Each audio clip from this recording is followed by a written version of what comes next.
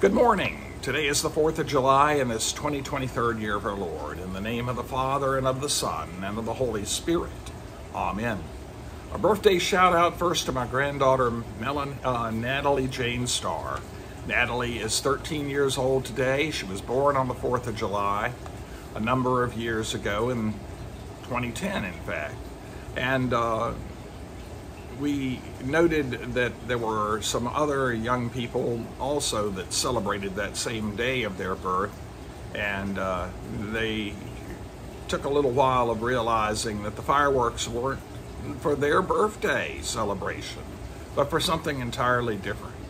So I hope whatever your celebration is this day, it will be being mindful of the great nation that we are gifted with, of that document, the Declaration of Independence, that was signed 247 years ago to mark the beginning of a revolution that would give birth to the great United States of America. It was founded on wonderful principles that have taken a lot of years to be put in effect for all the citizens of this land, and it's a continued struggle, that struggle of freedom, of righteousness, of justice. But we engage in that to be an ensign to the world, and we pray that others will be able to still look upon us as a guiding light in the course of humanity. A prayer by Martin Luther. Dear Lord God, guide the hearts of our leaders to your praise and glory, and to the welfare of the land. Enlighten all who are in authority, and move them to do what is right. Preserve your people, your judgment, and your righteousness, and all administration of justice in this nation and throughout the world. Then good order will prevail. May peace in the world not be troubled by rebellion and treason. May proper discipline and respect not be disregarded or violated by unfaithfulness and other evil. Amen. I'd like to share today something I wrote on that occasion of the 4th of July in the year 2010, and I hope it will help you to reflect rightly upon what this day is all about. Alex de Tocqueville, a 17th century French writer, visited America in 1831, and this is what he wrote. America is great because America is good, and if America ever ceases to be good, America will cease to be great. We love America and its greatness because of these things that we are privileged to share in. The goodness of life, the prosperity that we share, and all of the same. America is great because most of the time America is good. Not everyone believes this to be so, though, but it is certainly a good criterion for justifying one's existence. Greatness based on goodness, the goodness of the heart, the goodness of the life that one has lived. Our forefathers ensured that good for us through one thing that is a difficult thing to sometimes embrace, and that was sacrifice. The 56 signers of the Declaration of Independence put their lives, their limbs, and property on the line for what they believed. We hold these truths to be self-evident, that all men are created equal, that they are endowed by their Creator with certain inalienable rights, that among them are life, liberty, and the pursuit of happiness. These most memorable words of that great document speak of core rights and privileges that belong to all human beings. Our forebears made them the heart and soul of our stand for freedom from oppression and from injustice. Consider well where they felt their rights came from. They came from our Creator God. As Christians, we understand a thing or two about good and about sacrifice. Though good can be a relative thing, for us, that good is born of God. It is a good that is defined by great commandments, which regard God and neighbor as those who are to be loved. I like to think that this is what Tocqueville heard and understood from the pulpits that he listened to across America. Our good makes us great, and such greatness has but a lifespan marked by the extent by which we are good. Sacrifice of life, of privilege and property was the price paid by these early patriots. Jesus taught us about sacrifice as God's way of commitment and love to the created, and demonstrated that sacrifice in Jesus' death, resurrection, and ascension. The practical side of sacrifice is understood in the context of one's family. What parent who has any salt in them isn't willing to sacrifice much for the sake of their children? Perhaps that means getting the last new thing as that so that everyone else can have what they want or what they need. I remember years ago at the funeral service and the time of bereavement over a dear friend, Catherine Miller, some of those same sentiments that were expressed. That was the way of her mom toward her 10 children. 10 children. That mom was the last to get something that might have been what she needed or that was important to her. If we stand for anything as a nation, we do so for the opportunity of people to have their unalienable rights secured.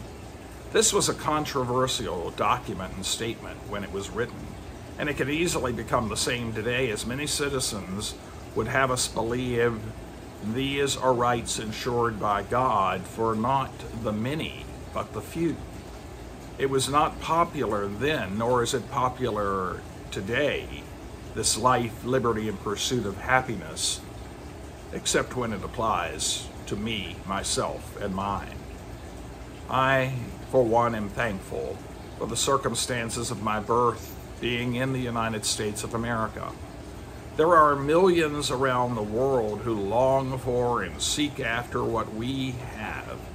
Some come by it legally, others are forced to do so and choose to enter our shores illegally.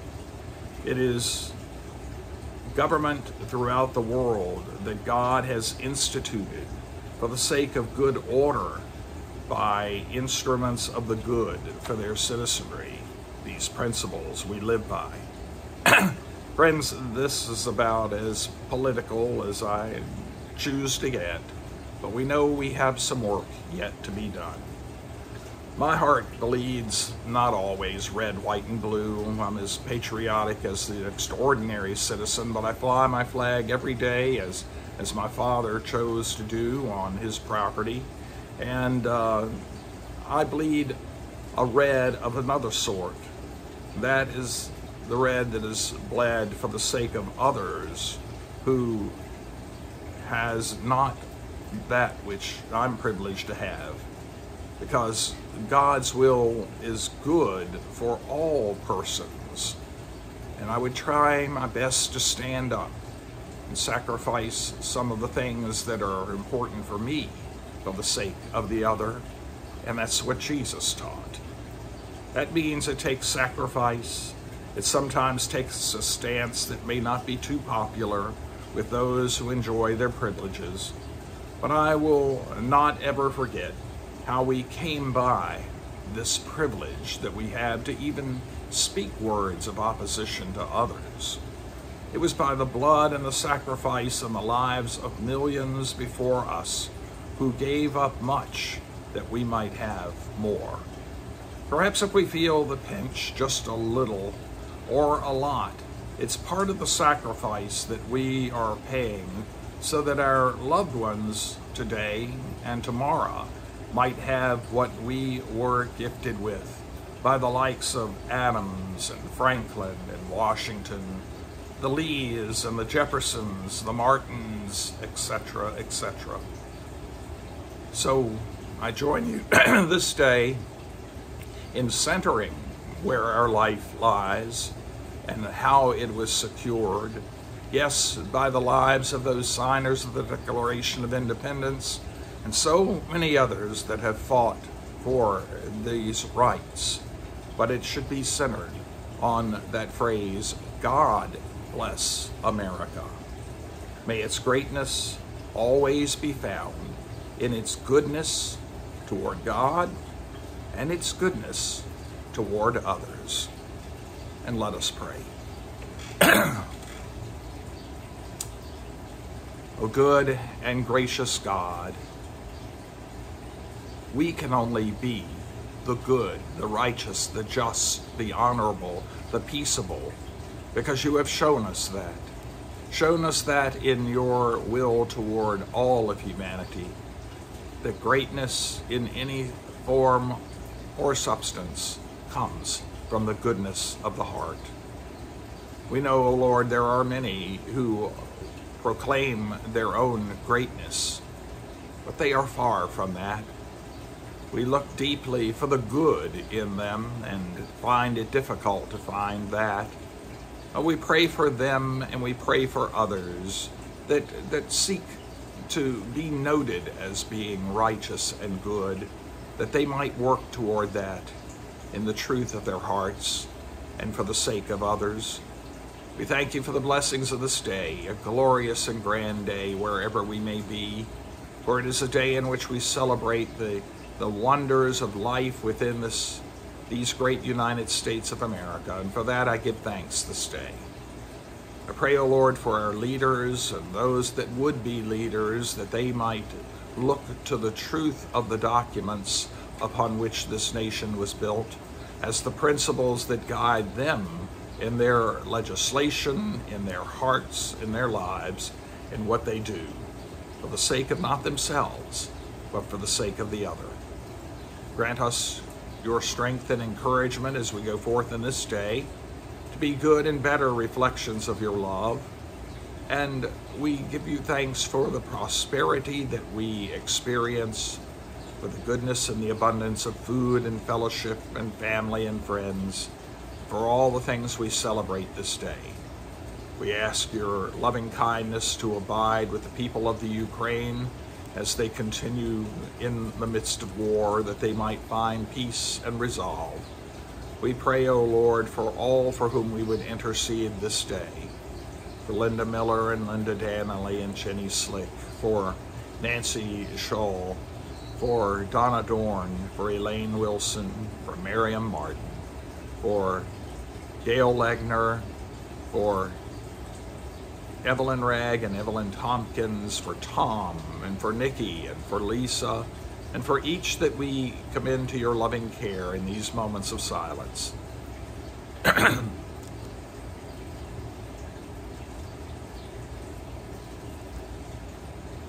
Into your hands, O Lord, we commend all for whom we pray, trusting in your mercy through your Son, Jesus, who taught us to pray together. Our Father, who art in heaven, hallowed be thy name. Thy kingdom come, thy will be done on earth as it is in heaven. Give us this day our daily bread, and forgive us our trespasses as we forgive those who trespass against us. And lead us not into temptation, but deliver us from evil. For thine is the kingdom and the power and the glory forever and ever. Amen. The Lord bless you and keep you. The Lord make his face to shine on you, to be gracious to you. The Lord look upon you with favor and give you his peace. In the name of the Father, and of the Son, and of the Holy Spirit. Amen. Go in peace to love and serve the Lord, this day and forevermore. Amen.